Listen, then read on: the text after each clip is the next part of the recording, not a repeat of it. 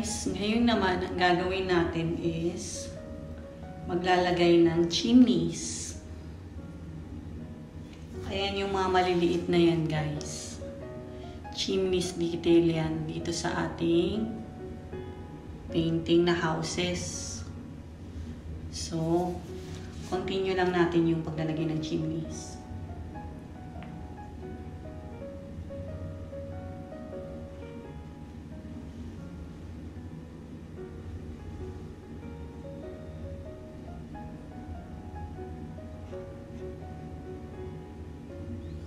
Ito nga pala guys na painting na to, isa to sa mga pinaka-popular na paintings ko.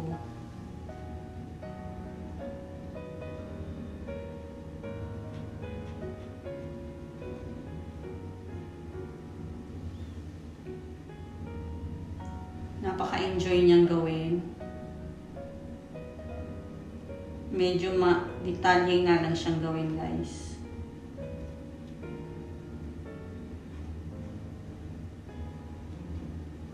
Tapos, 4 seasons pala to. 4 seasons to. Ayan yung iba. Ayan yung iba na painting na gagawin pa natin. Pero magsimula muna tayo dito sa 4 seasons na spring.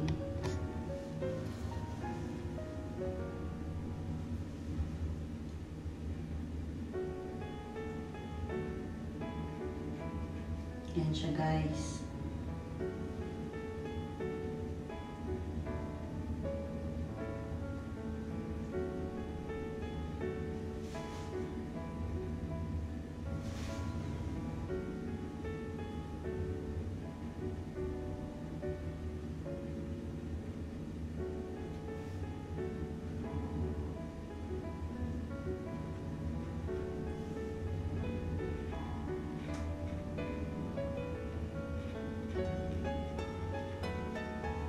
So,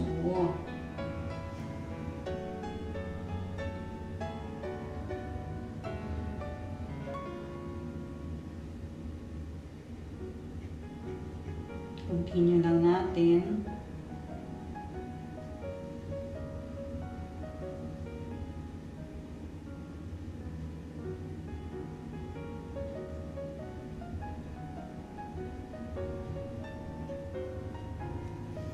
Kung titingnan niyo yung pagkakadating ng painting, para siyang dreamland, diba? Fantasyland. Makikita niyo mamaya kung ano yung magiging result niya. So ngayon guys, finish na yung ating chimneys. Gagawa naman natin siya ng mga doors at windows. Simple lang ang paggawa guys ng door and windows. Kahit saan lang dyan.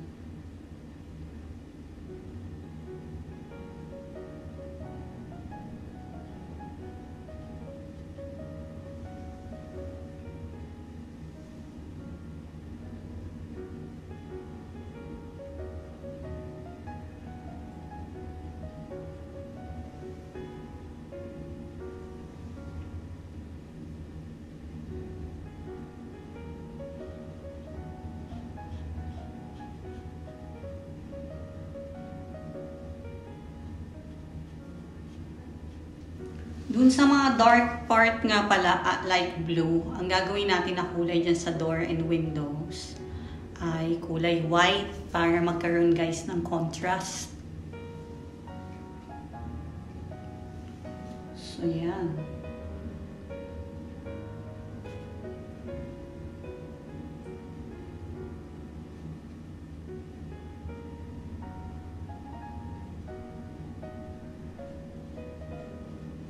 Ganyan lang guys.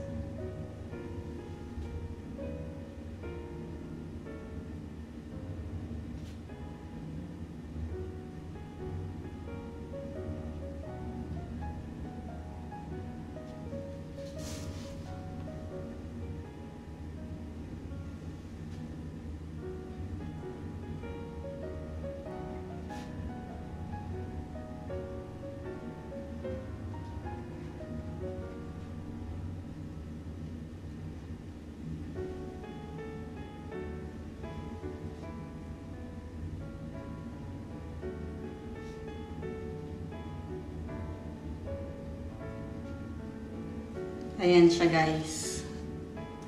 Ayan. So, continuous lang.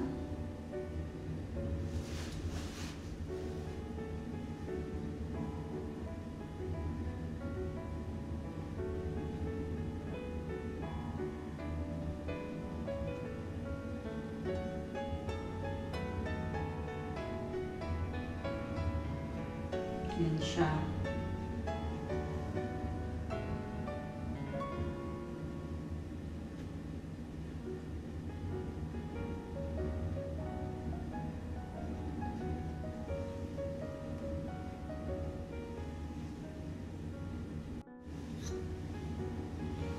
Ayan guys, tapos na lahat ng mga doors and windows. Ngayon naman, ang gagawin natin is lalagyan naman natin ng outline yung mga bahay para lalo siyang ma-emphasize. Ang gagamitin natin na color ay white. Okay? So, let's see. Ganito guys ang gagawin ko para mas madali. Yan siya.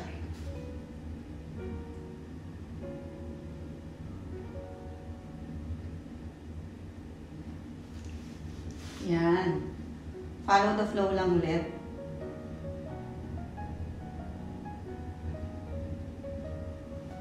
Follow the lines.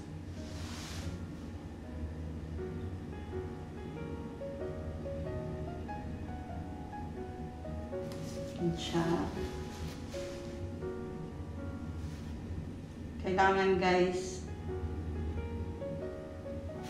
dahan-dahan lang, tapos magaan lang yung kamay nyo sa paglaline.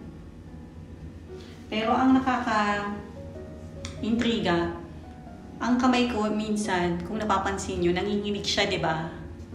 Pero pag once nag-painting na ako, okay na siya.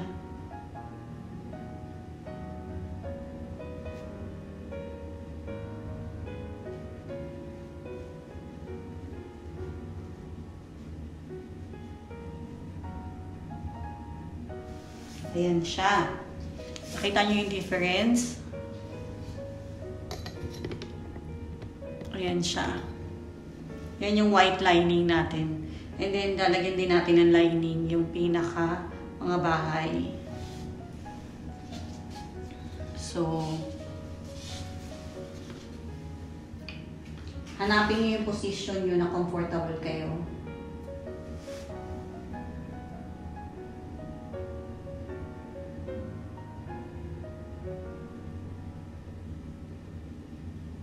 Yan.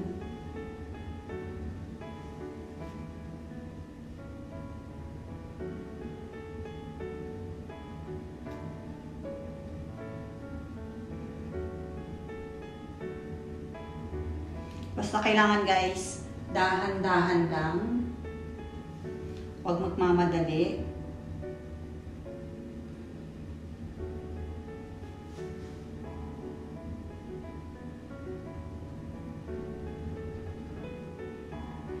Yan. So, yung chimneys, kalalagay ko lang ng white sa gilid. Ayan siya. So, ayan yung pinaka-finish house. Itong part na to. Yan siya. So, i-continue natin yan sa buong painting para maging maganda siya at ma-emphasize lalo yung difference in between sa background at dun sa mga houses. So, tuloy lang natin, guys.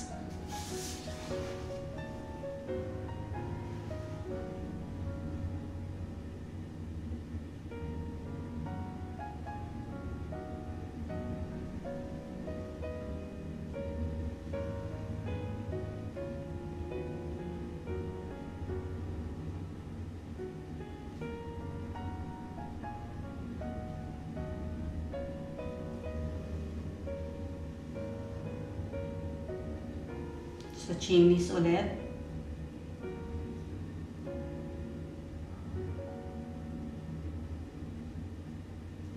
So,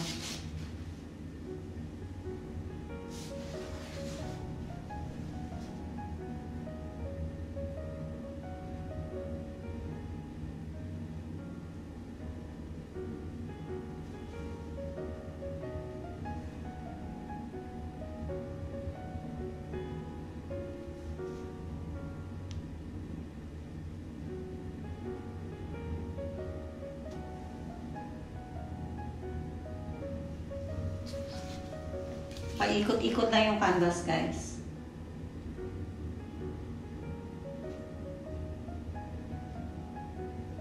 Basta kung saan kayo comfortable na paikutin yung canvas, go lang.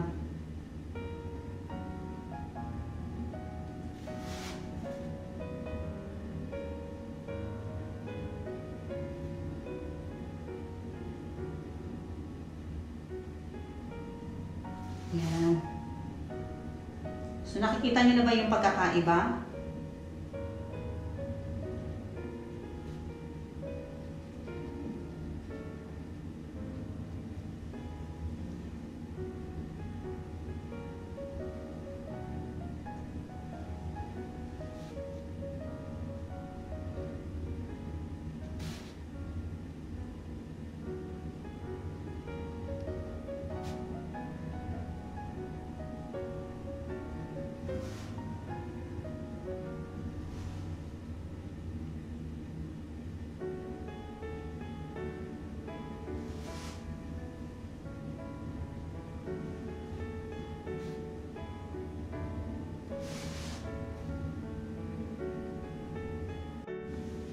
Ngayon naman, magpipaint tayo dito ng mga puno sa taas.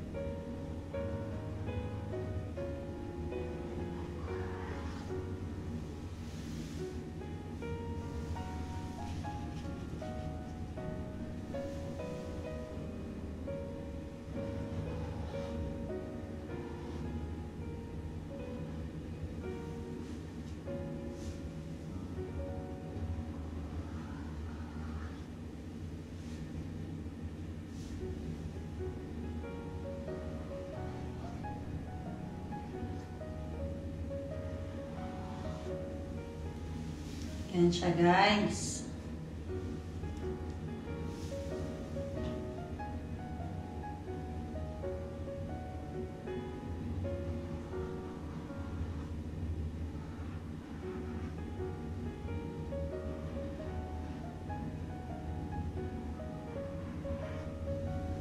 So, yan.